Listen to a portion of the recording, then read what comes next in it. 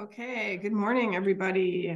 Welcome to Rounds on Wednesday, November 1st. I will go ahead and get started with the first case. I've done everything that I need to.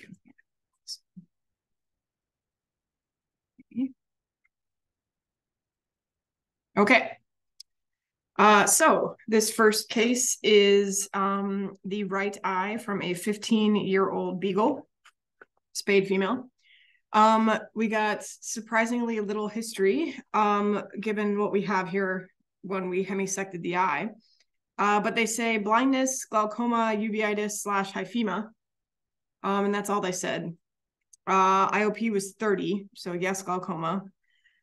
When we received the eye, we felt that it was quite ophthalmic. And when we hemisected it, we found an expansile off-white mass that was within the anterior uvea, filling the posterior chamber and the anterior chamber.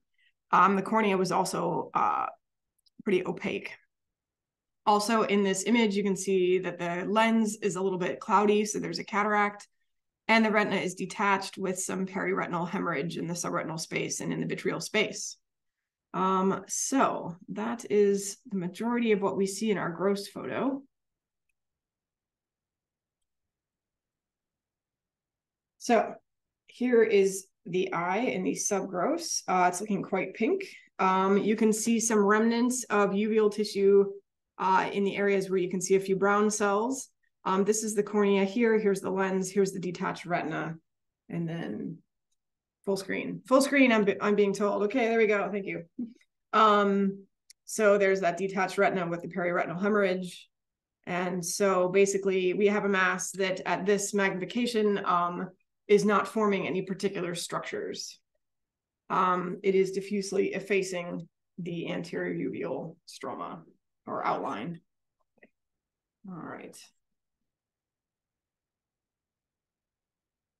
So we will start at the cornea. The cornea itself, the epithelium is hyperplastic. And it has this hypereosinophilic layer there, so that's keratinization that's kind of flaking off. And then the stroma itself is pretty busy with, and it's populated by blood vessels and probably a few inflammatory cells here and there. Here's Descemet's membrane. I think that's probably an artifactual separation. And then we're going to go ahead and move into the mass, but let's go back out to low mag. I'm going to start down here. So it really does just completely efface the uveal structures. And as I said, at low mag, it's not really forming any particular structures. So it's basically forming sheets. And even at this low magnification, you can start to pick up some really big cells.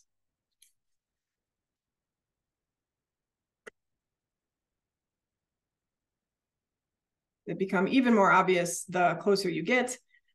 So we have the most obvious feature here is the great variation in cell size. So that's anisocytosis. And then you can tell that the larger cells have multiple nuclei. And there are quite a few of them. The rest of the cells, well, all of the cells have variably distinct cell borders and varying amounts of vacuolated eosinophilic to amphiphilic cytoplasm with some coarsely clumped chromatin and variably prominent, probably single or double nucleoli.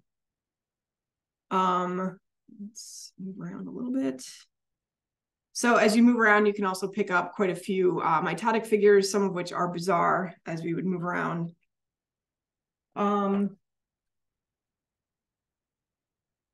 Somewhere up here, there's some remnant uveal melanocytes, and here's some remnant collagen of the uveal stroma.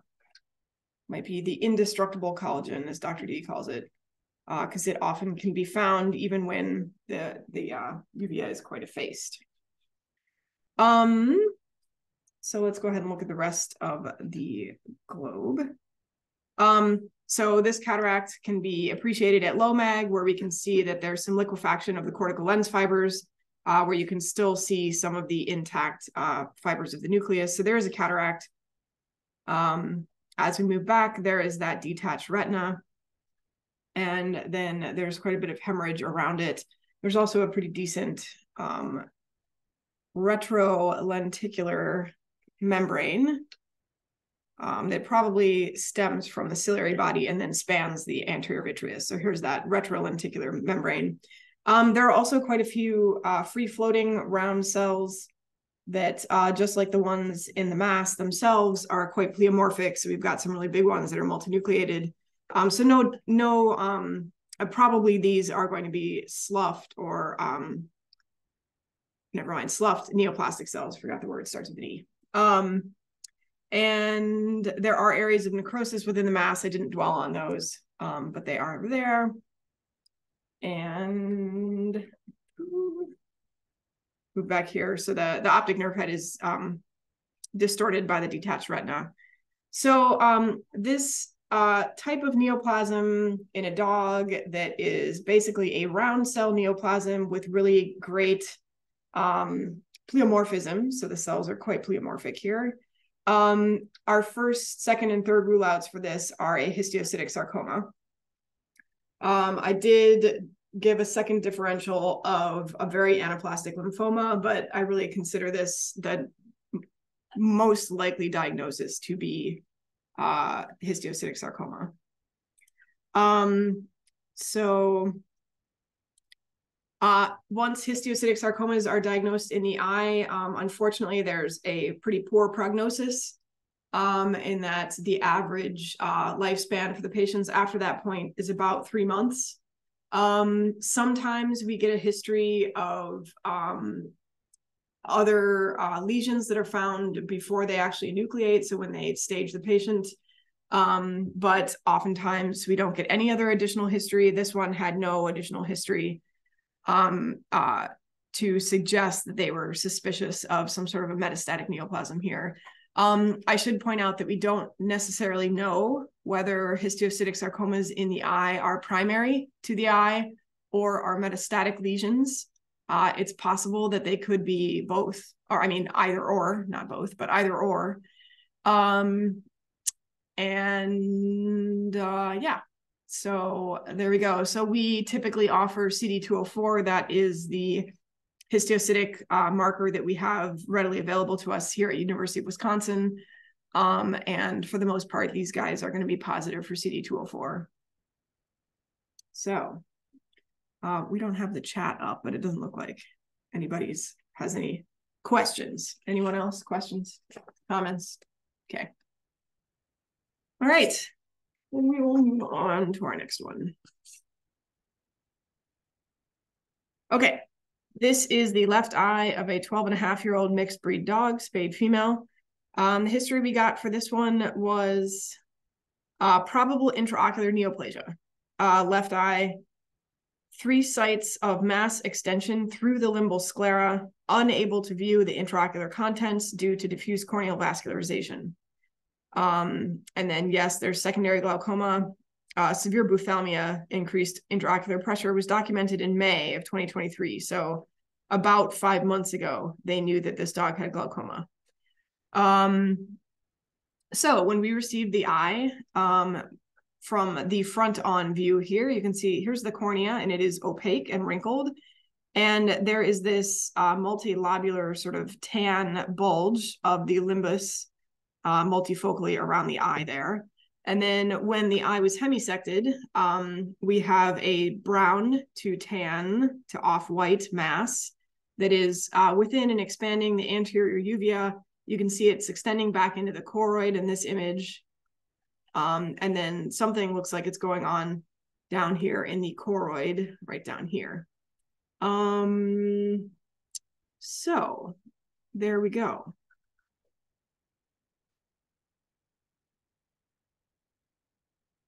I will show you the histo now.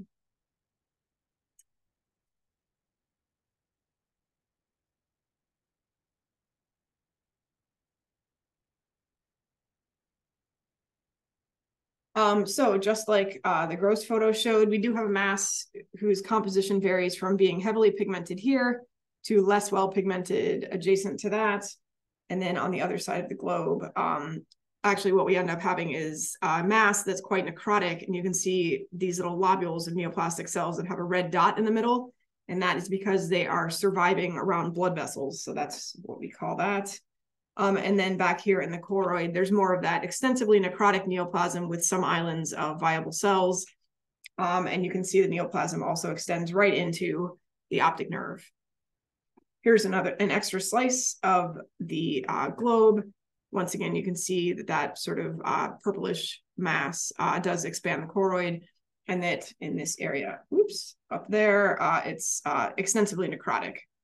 So we're probably going to jump into that extra slice. So this is not necessarily a diagnostic challenge because as we can see that this neoplasm has some areas that are heavily pigmented. So right off the bat, we're thinking this is a melanocytic neoplasm. I guess, and so that then we go on to assume that the areas that are less well pigmented are all part of the same neoplastic cell population, and that the cells have just lost their heavy cytoplasmic pigmentation. Another very rare possibility is that this is some sort of, it's an eye with two different tumors that are unrelated to each other. In this case, I'm pretty sure it's from the same population. So as I said, I'm going to start back here. So this is that extra slice that we looked at in the subgross. So up here is the anterior portion of the eye. There's some conjunctival epithelium. So this is the mass is extended directly through the limbal sclera and has formed a mass in the episclera. Here you can start to pick up some of that sclera right here, and it's kind of split and expanded by that neoplasm. The ciliary body is infiltrated and expanded, and then here we're in the choroid because this is, I think, the retina. But anyway, we're going to move back here into this area of the choroid.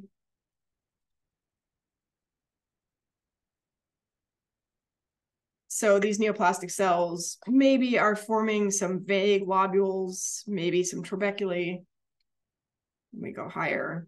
They're spindle-shaped with variably distinct cell borders, moderate amounts of amphiphilic cytoplasm that can be kind of fibrillar. And then rarely you can find some of them do actually have melanin in their cytoplasm. Like here's one that's pretty obviously neoplastic, and you can see that little dusting of melanin there in its cytoplasm. And then, so they have variably shaped nuclei with some dispersed chromatin and very large prominent magenta nucleoli. You can also see in this image that there are quite a few mitotic figures, some of which are bizarre. So there's some atypical mitoses happening. So all of these features put together equal a malignant melanoma, which is the minority of melanocytic neoplasms diagnosed in the dog eye. I don't actually know what percentage are considered to be malignant. But for most quote unquote malignant neoplasms, which we define because they have more than 3 mitotic figures in 10 high-powered fields. At least that's the number that we use in Coplow here. Most of the malignant melanomas in dog eyes will not metastasize. So they're considered to be malignant histologically, but that doesn't necessarily mean that it's going to be a poor prognosis for the patient. This is actually an exception to that rule, at least in my opinion. Not only is it quite extensive, which doesn't necessarily mean everything or suggest that it's going to be a poor prognosis, but it's also within blood vessels. So here we are in the limbal sclera, and this is one of the veins, I believe, of the scleral venous plexus that is chock full of neoplastic cells. So I think there's vascular invasion here. And actually, as we move back, here's another one that I think where the neoplastic cells are in the lumen. And then when we move back into the choroid,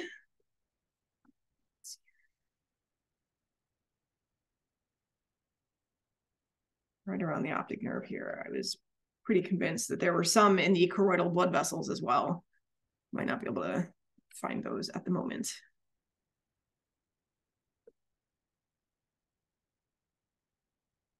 Okay, I'm not going to waste any more time looking. Anyway, so this one I think might be one of the rare ones that maybe has a higher chance of metastasis. It doesn't sound like they staged the patient prior to the enucleation, but maybe they have gone back and done it now. So anyway, most malignant melanomas in dog eyes are not biologically malignant, so they don't tend to metastasize. But we call them malignant based on that increased mitotic rate. Of the ones that we do diagnose as being malignant, apparently about 2 to 5% of those will metastasize. So once again, a relatively low percentage of them will cause metastatic disease. And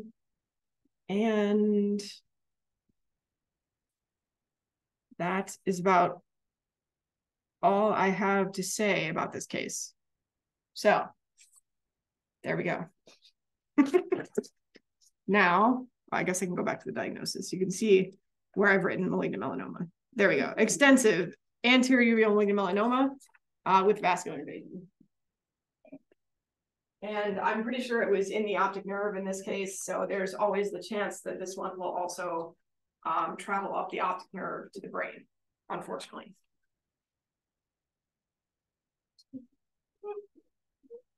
All right.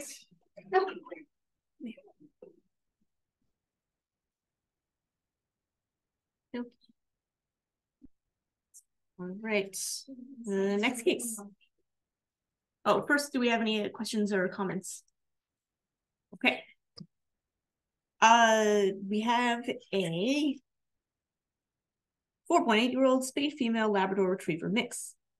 This dog was described as blind since adoption in 2021.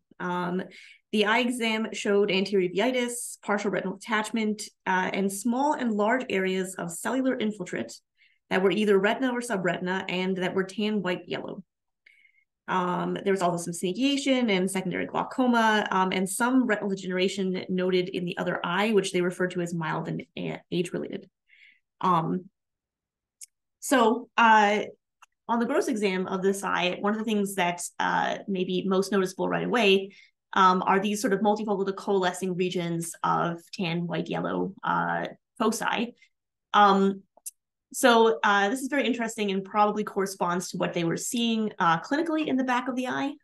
There is also an at least partial retinal detachment. You can see the retina sort of folded to one side here, which is making these areas of discoloration more evident. I'm being cagey about what they are because we'll see histologically. I believe also, so basically the gross examiner, when they sectioned this globe, basically questioned whether there was a hard region in the ciliary body, and sections of this globe were ultimately actually decalcified before submission for further processing. So that's also something that's worth noting.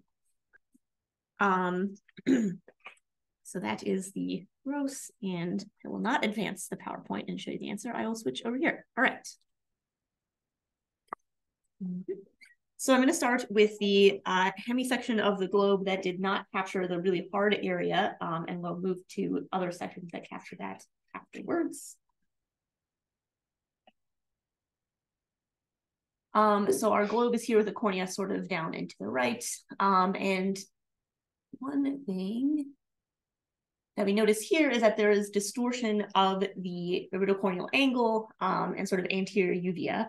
And it almost, from lower magnification, gives you this sense of like goniogenesis. But when you drop in on what's going on here,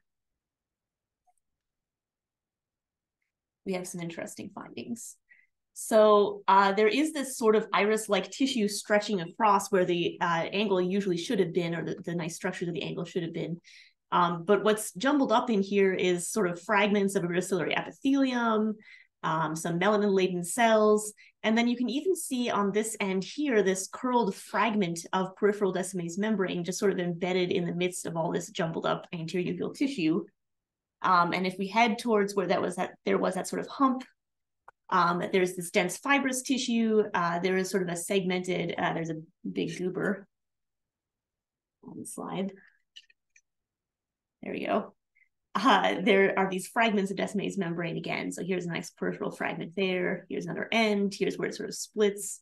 And there's fibrotic tissue between it.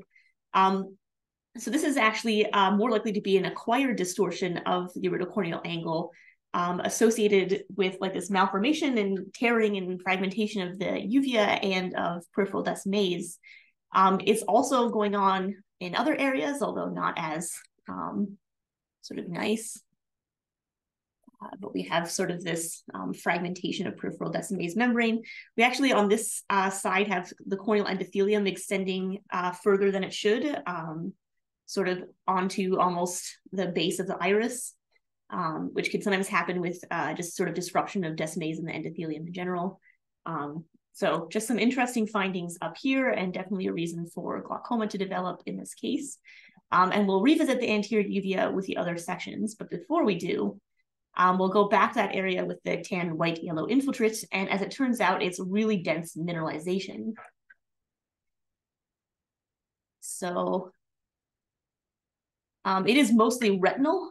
So we have this very, very severely atrophied retina. This is all that's left of it. There's not much of an RPE visible here either. And then just this multifocal coalescing dense mineralization in that atrophied retina, which is presumed a form of dystrophic mineralization in this case, sort of injury or degeneration of the tissue and then mineral deposit secondary to that. Sort of an artifactually separated area of this mineral because it's so hard to cut through, but you can see the fragments of the remaining mineral at the edges. And we have our evidence of glaucoma, and we have our partial retinal detachment.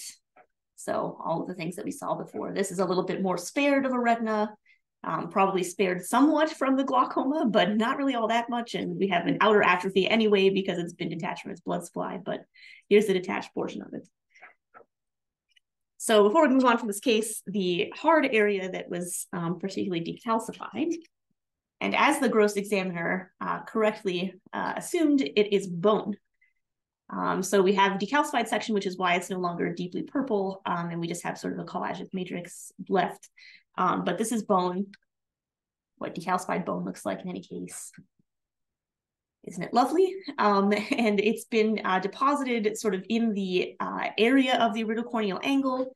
We have another fragment of the end of peripheral desmase looking all sad and broken and curled up. And it's embedded in the ciliary body itself and along the anterior surface of the iris. And in addition to this bone, there's also just generally some very dense fibrosis going on of the anterior uvea and filling in sort of the gap between that section, this section, and sort of filling in a gap between the ciliary body and the sclera, so sort of in the supraciliary space, which is more of a potential space that is probably formed in this case because at some point we presume it was torn away from its normal anatomic position. So this is most likely representative of the chronic sequela of cyclodialysis, and also probably trauma. So we get trauma, especially blunt trauma tends to distribute out towards the periphery, causes peripheral breaks in desmase membrane, can cause cyclodialysis, and then basically over time it'll heal back in a funny sort of jumbled up anatomic orientation.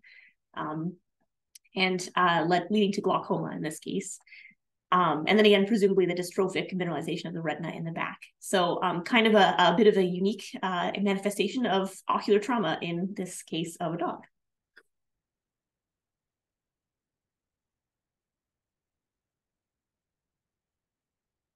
There's some select diagnoses from this, mostly the ones that were related to the trauma or presumed trauma. And that's that. Any questions or comments on this case? Okay. The next one is a 6-year-old neutered male German Shepherd. They say that there was a corneal growth, which started approximately 2 years ago, per the owner, began to grow more rapidly over the last 6 months. Notably, they say that, so this is the left eye, and notably they say that the right eye has pannus, or chronic superficial keratitis, which is overrepresented in German Shepherd dogs. Something to keep in mind. So on the gross examination of this globe, we can see where at least sort of deep corneal stroma is maybe at this level, but the rest of the cornea is very much expanded and distorted by this red-brown mass, which also has these multifocal sort of cavitated areas. So this is very interesting and suggestive of what this diagnosis ultimately is. The rest of the eye isn't all that affected. And I guess one more thing to point out is that there may be some slight extension into the conjunctiva. It's really hard to tell at this level, and definitely something that is interesting to think about in this case later. But most of it is confined to the cornea, this mass. Okay, how old did you say this was? 6 years, 2 months.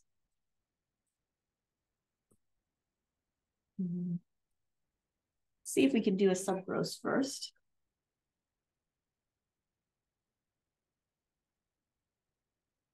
Wow. Okay. Here we go. So here's the globe. We have this little fun arm of conjunctiva out the side. But the main thing is this corneal mass. And it's looking very blood-filled from low magnification. And let's just get right in closer with some better focus. We've landed on an ulcerated area. Here we go. So this mass is composed of these dilated, aberrant, and blood-filled vascular channels. And sometimes it becomes even more solid than that and ends up just being these intersecting streams of spindle cells. And those spindle cells are neoplastic and they can be fairly pleomorphic. And there are some mitotic figures among them. Here's one, for example. So that's sort of one of the more solid areas. And if we walk over to some of the more blood-filled areas, you end up with this more pattern of anastomosing collagen beams lined by similar plump spindle cells. So this is a hemangiosarcoma in the cornea. We do have areas of extensive ulceration over the ocular surface here, overlying the mass, and areas of necrosis in the mass, which probably wasn't particularly comfortable for this dog. And again, it's kind of hard to tell if at the edges here it may somewhat involve the conjunctiva, but most of the mass is confined to the corneal stroma. So ultimately, this one is most likely a corneal hemangiosarcoma. And the reason why these cases are interesting and cool is that the cornea in normal conditions should be a relatively avascular structure. And yet here we have a neoplasm of vascular endothelium. And so in these cases, we presume that there is some chronic history or chronic background of corneal inflammation, which would lead to vascularization, and then vascular endothelium being in the cornea that can then become neoplastic. And indeed, we did have that history of pannus in the other eye of this dog. So presumably this eye may have been affected at some point as well. So pannus chronic superficial keratitis, certainly a condition that would lead to chronic inflammation, a pro-inflammatory environment, and the blood vessels being in the corneal stroma. And then also even in our examined sections, we have evidence of a chronic inflammatory corneal condition still, even though the mass is occupying a lot of the cornea. There's actually some superficial cornea that is captured that is not overtly occupied by the neoplasm. And we do have corneal epithelial hyperplasia and keratinization and some degree of pigmentation. We have some melanin-laden cells scattered in the superficial cornea, and we have lymphocytes and plasma cells here. So evidence of some chronic corneal inflammation in this case by history and by histology. So just a cool case of corneal hemangiosarcoma. Where's this dog from? Somewhere sunny, perhaps. California. You do wonder in cases like this about the UV radiation component, so it's good to ask where the dog is from. And no solar elastosis that I saw in these sections, but there could still have been a role of UV, theoretically, at least in the development of pannus. But good question. I'm gonna pull this back up again. And there's that. And then any other questions or comments? No.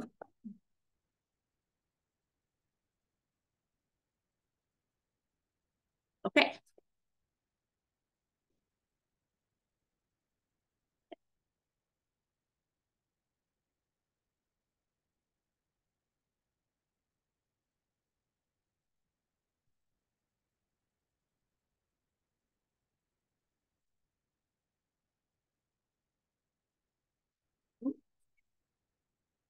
All right.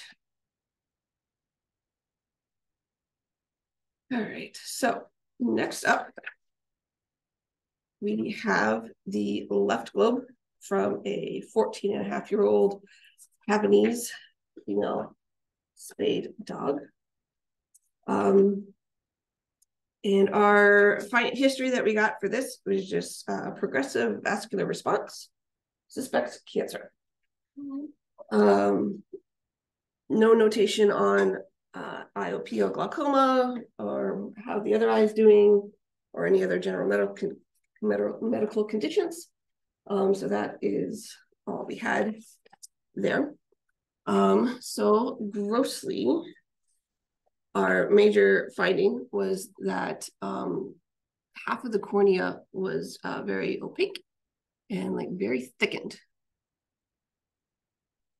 The rest of the globe is not too bad looking. So we'll jump right into the histology.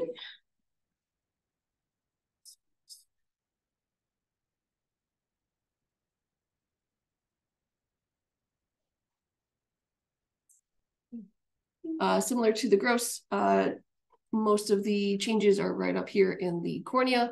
The remaining portions of the globe aren't too remarkable. So it's very thick, it's very cellular. So let's go take a closer look.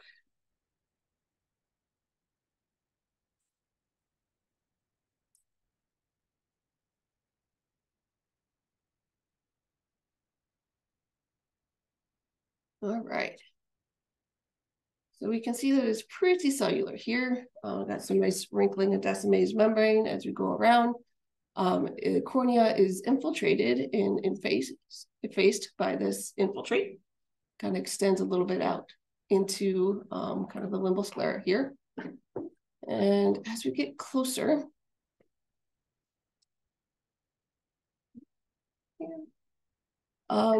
this is a population of kind of bland looking spindle cells admixed with a lot of plasma cells and lymphocytes. They have indistinct cell borders, small to moderate amounts of eosinophilic cytoplasm. As I said, pretty bland looking. In some regions, like right here, these cells form like a nice herringbone pattern, which we can see sometimes in other tissues associated with sarcomas. However, this is most likely an inflammatory response. Let's look at these cells out here. They get a little bit more polygonal out at the periphery here, kind of around blood vessels a little bit. And again, lots of plasma cells and lymphocytes, maybe a few neutrophils and such going on. There is a very small, delicate membrane along the iris leaflet, and a very small smattering of lymphocytes and plasma cells in the iris itself. And then the infiltrate, as it comes along, we kind of lose the spindle cell population and just becomes more inflammatory on the other side of the cornea. And so just sort of a funny story, we did have an ophthalmology resident with us at the time when we were looking at this case, and she described this beautifully as a tumor because it had a lot of the features, but the more experienced people who have seen this a lot more were more suspicious of it being a granulomatous inflammation. And so we offered a CD204, which, as mentioned previously, does stain histiocytes, macrophages, and it lights up beautifully, even in the areas where we have that nice herringbone pattern. And that pattern is probably more likely being produced because of the macrophages dissecting between into the cornea, and it just kind of serendipitously creating that pattern. So it's a very nice example of a severe granulomatous and lymphoplasmacytic keratitis It was sort of building off of some cases that we saw last week in rounds. If you weren't here or need a refresher, I recommend you go check out our YouTube video from that case. And so this seems to be kind of in the kind of immune-mediated idiopathic realm of things, kind of on the spectrum with necrotizing scleritis. So possibly attacking collagen. Again, it sort of extends a little bit into the sclera, but not too that much. So this case seems to be more confined to the cornea. So it was just a nice kind of example of this disease in the cornea and how it can look more like a neoplastic infiltration as they suspected clinically, but is more like an immune-mediated sort of idiopathic disease process.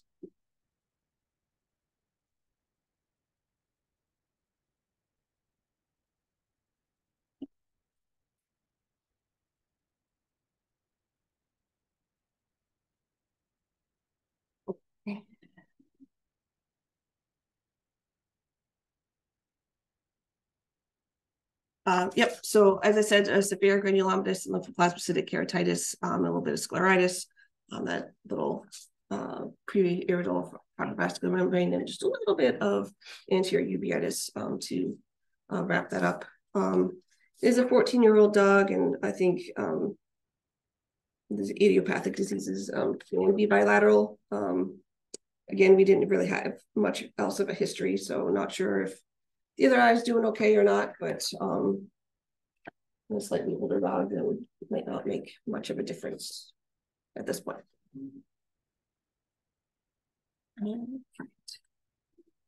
So next up, let's see.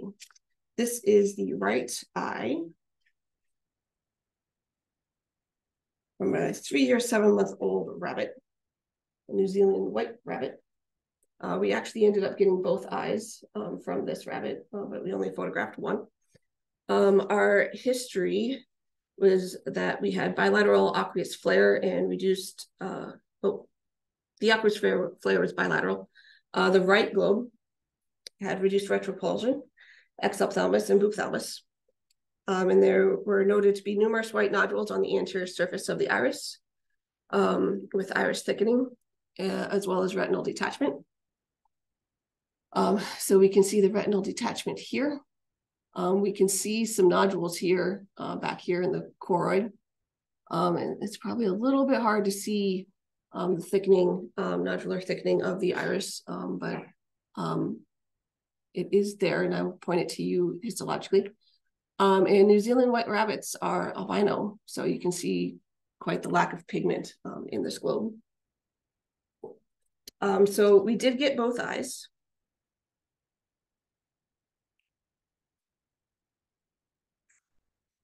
And both of them had similar findings, kind of grossly and histologically. But I will focus on the right eye.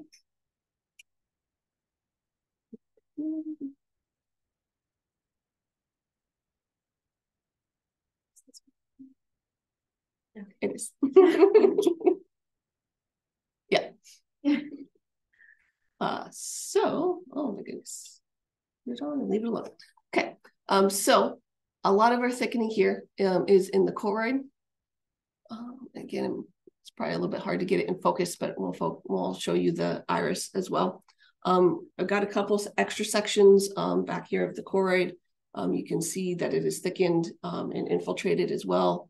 There's a couple of dark purple foci, which I will show you is actually mineralized areas of necrosis. And so kind of the pattern of infiltration that we have is looking like a metastatic tumor. So here's our choroid. Here's our retina that was detached, floating out here. We don't have a great section of the optic nerve head on this globe, but you can see the choroid is just expanded and effaced by these neoplastic cells. as we move forward here, they are in the iris leaflets, forming nice little nodules. Very cute. And even out here in the conjunctiva as well. Again, as I mentioned, albino rabbit, so you can see that the lack of pigment in the iris stroma and in the epithelium on the ciliary body and iris as well. And still, oh my goodness. So let's look at these cells.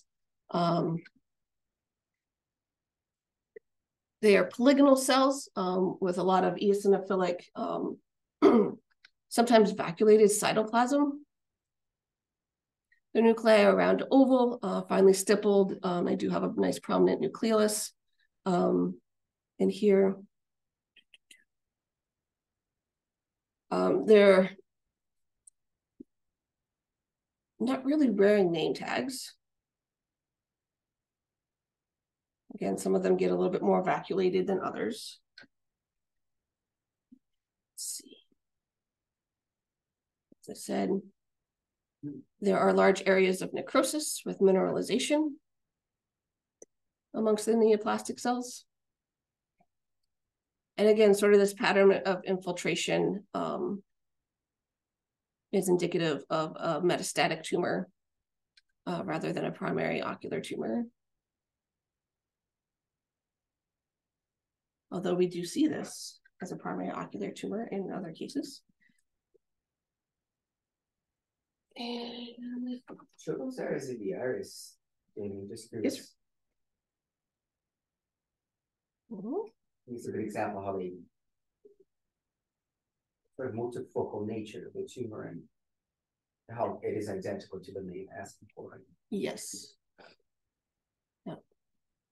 So similar cells forming little satellite nodules here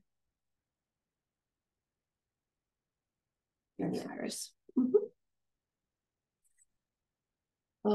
And just going to briefly throw on the left eye, just to show you that it was similarly affected by the same neoplastic population. There's even a little raft of cells out here in the fat. And what I wanted to show, not super surprising, but they are also in blood vessels in the choroid here and a few other places elsewhere. And so we did get these eyes after the rabbit had been euthanized. I'm assuming for poor condition, and after necropsy. With the additional history that at some point there was a pinal mass that was previously removed from this rabbit. What kind of mass? A pinal mass. Oh, pinal. From the ear. That some other lab had read the histology for and had diagnosed a malignant neoplasm, and they had presumed it was an amelanotic melanoma. I did not see the report, so I'm not sure if they had any other testing done for that or if that was just their presumption. Yeah, and the comment they suggested IHC, but then it was never pursued. All right, so they suggested IHC, but not pursued. But we have the case now, and so we pursued IHC. And so we did a melon A, and all of the cells are beautifully stained positive for the melon A. So this is a melanoma, a melanotic melanoma, and at necropsy, they were actually metastatic nodules several places in the body, including the subcutis, skeletal muscle, costal pleura, mediastinal lymph nodes, esophagus, lungs, I think liver, Yep. the glomeruli. Sorry, it might have been easier to tell you where it wasn't.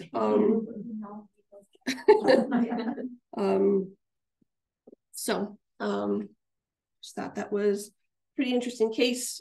Pretty cool to see the little nodules in the iris that they saw clinically.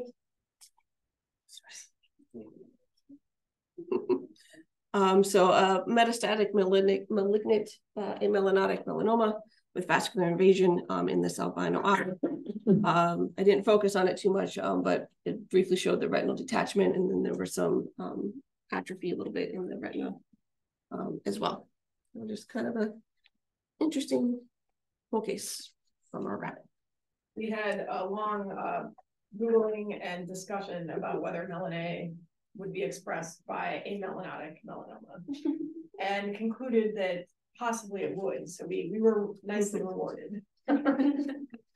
Yes. Okay.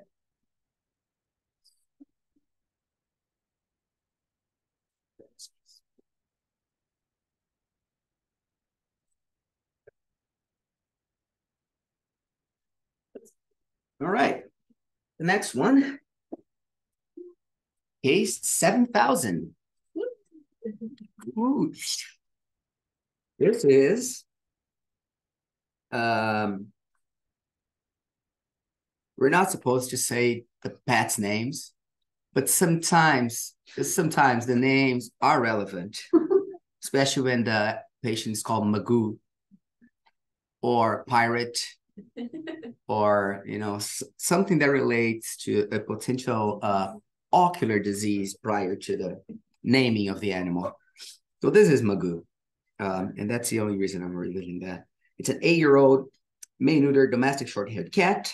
They describe a preretinal fibrovascular membrane with iridoid thickening, 1+ flare, keratic precipitates, and a lot of fibrin in the anterior chamber on both eyes. But we ought to receive the right eye now because it developed glaucoma. They also described an inflammatory debris over the lens capsule and cataract. Interestingly, on general medical conditions, they describe normal body weight and not much going on except a mildly elevated ALP. And this is what we received. We can see it's a cat, got a cat fundus, the tapetum. So the optic nerve is right there. There's a beautiful retinal detachment and tear. You can see how the retina is folded on itself. The retina is detached and folded, but it looks thickened. It looks like there's more, there's something added to that detached retina rather than just, being folded. If you look in the background here in the exposed choroid, there are multifocal areas of white nodular structures. On the tapetal area, you lose a little bit of the tapetum, right? And moving forward in the anterior chamber, you can see the fibrin that they described. There's a lot of this pale material floating around. There's thickening of the iris, what looks like posterior synechia, where the iris contacts the lens capsule, and that debris they talk about in the anterior lens capsule, but also it kind of follows around.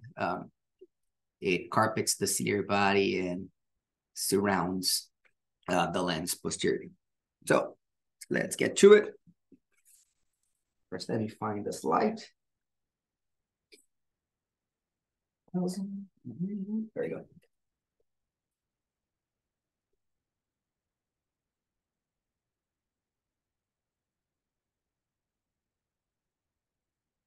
Let me clean it better. There is a Jesus. Yeah, that will not come off. I think it's multimedia. Anyway, here is the subgross. As you can see, the retinal detachment and tear is relatively obvious. The thickening of the retinal tissue, especially the part that's adjacent to the optic nerve, it's kind of easy to recognize here. What's easier to see histologically is all that proteinaceous material in the anterior chamber, right? The iris leaflets kind of bend back a little bit. So there's a fibrovascular membrane causing posterior synechia. But rather than that, looks a little less impressive than the gross image. There is a banana section here that looks very cellular, so we're gonna spend some time with that also.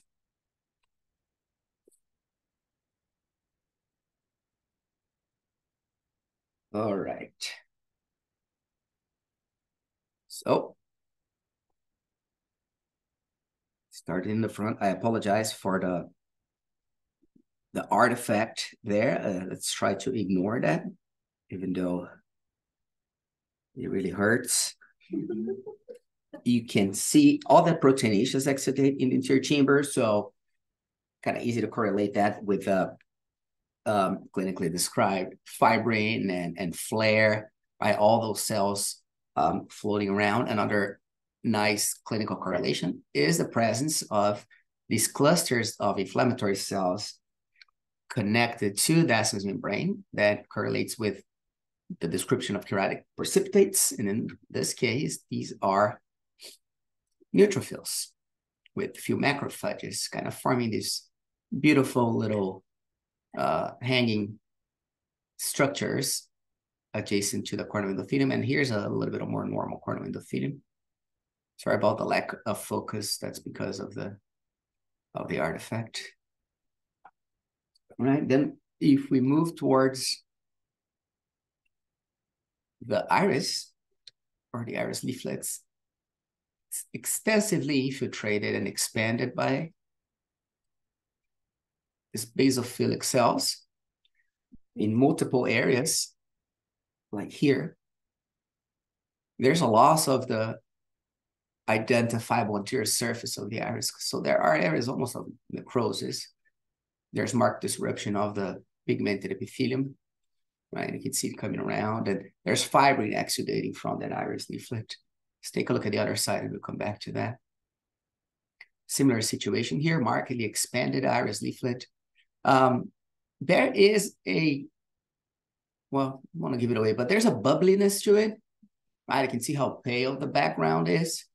There are some inflammatory cells, but there are these extensive areas of vacuolation and paleness, right? We'll look at it a little bit closer in a bit. There is a cataract. You can see some degeneration of the lens fibers. We'll look at it closer again. Just want to give you guys a whole tour of the eye before we get there. So the inflammatory cells, or the cells, they do infiltrate the limbus and the equatorial sclera. They form well-defined nodules. And I don't know if you guys remember those pale areas that we've seen on the exposed choroid grossly. Those correlate with these areas where there's that same infiltrate in the surface of the exposed choroid. Here's the optic nerve. Here's the very sad retina. It's detached, markedly atrophied, hard to identify any of the layers. And again, more of that bubbliness, more of that vacuolation throughout. This is straight up retinal necrosis, right? You can identify that as a retina because of the shape and morphology, but there are barely any viable cells in that area. So let's go back to the iris, and then we'll work our way back. Oh, let's start on the other one because I remember it looked better. Okay, so our options now are something inflammatory, something neoplastic, and then we can move on from there. Right away, it's obvious that there's a heterogeneity to the whole thing, and there's obvious that there are more than, there are lots of things in there. So we got lymphocytes and plasma cells, and surrounding there are lots of macrophages and organisms. So all of them, you have a nucleus in the center and a very large, poorly stained or non-stained capsule around it. The structure's in the center, the nucleus in the center. Let me get a little closer. I can't. We don't have a 60x here. They're kind of oblong, round to oblong. But the presence of this large halo around it where it's a non-staining capsule. It's pathognomonic of this organism. So this is cryptococcus. I have a few that are dividing or coexisting. And it's just impressive how many organisms there are. So all the areas that I was pointing out as being vacuolated or bubbly are rafts of organisms everywhere. So this is still iris stroma, right? You can see the epithelium there. If you keep going around, and that's interesting, when you go to the episclera, if I'm not mistaken, it's been a little while, but I'm pretty sure I found a lot of these organisms inside the episcleral vessels. It's not surprising. You know, it is a systemic process. You can see the arrangement of these raft cells. It strongly suggests that they're inside vessels. When we move back, all these areas on the surface of the choroid are identical to what we have seen so far. So mostly macro, so mostly organisms. Because of the capsule, Cryptococcus it tends to dampen the immunologic response against itself because it's relatively protected. So it's not uncommon for us to see this poorly cellular response to organisms. This is much more than what we usually see. There are lots of lymphocytes, plasma cells, and macrophages, but there are cases where there is just a very minimal macrophage histiocytic reaction to the presence of these organisms. Just want to point out how much, like the vast majority of what we're seeing of the cellularity here is just Cryptococcus organisms. When we go towards the optic nerve, another important feature and another kind of concerning feature is the fact that they go to the optic nerve and there are lots of organisms infiltrating the optic nerve beyond the margins that we have here. So it's not uncommon to see Cryptococcus, ocular cryptococcosis associated with central nervous system Cryptococcus. Well, the optic nerve is part of the central nervous system, so it's kind of a stupid statement there because it's already in the central nervous system, but extending into the brain, let's put it that way, right? And our retina, poor retina has to share space with fungal organisms, not very conducive to vision. So retinal detachment, retinal atrophy, and colonization of the retina by all these organisms. And just to wrap it up, it's a beautiful example of retinal necrosis. So here's a little bit of retina where you still have some identifiable glial cells. Probably all of those are Miller cells and some photoreceptors, but right there, you can actually trace a line where it divides from still viable retina to necrotic retina. And what's left are just the ghosts of past neurons and degenerated necrotic acellular vascular profiles. So this is a beautiful example of retinal necrosis. Of course, with all those microorganisms infiltrating the retina and also affecting the choroid, it's not hard to imagine that there was a vascular compromise that led to ischemic retinal necrosis here. So this is what we got in our final diagnosis of keratitis, histiocytic, lymphoplasmocytic, pannivitis, suppurative endophthalmitis, with myriad intralesional fungal yeasts consistent with Cryptococcus. So the lack of systemic disease described clinically is interesting. It doesn't change the fact that this cat has ocular cryptococcosis. It appears to be bilateral based on the description or the clinical description where they describe similar lesions in both eyes. And we know that most of these cases are associated with systemic fungal disease or deep fungal diseases. So more likely a respiratory disease that led to a systemic cryptococcosis. The presence of organisms in the optic nerve is concerning for a spread into the central nervous system. And it's likely that this cat also has a more profound systemic disease than what they have described. With that, 9 a.m. sharp here on our end, and we're going to leave you guys there. Thanks for joining us, and we'll see you guys in a couple weeks. Thank you.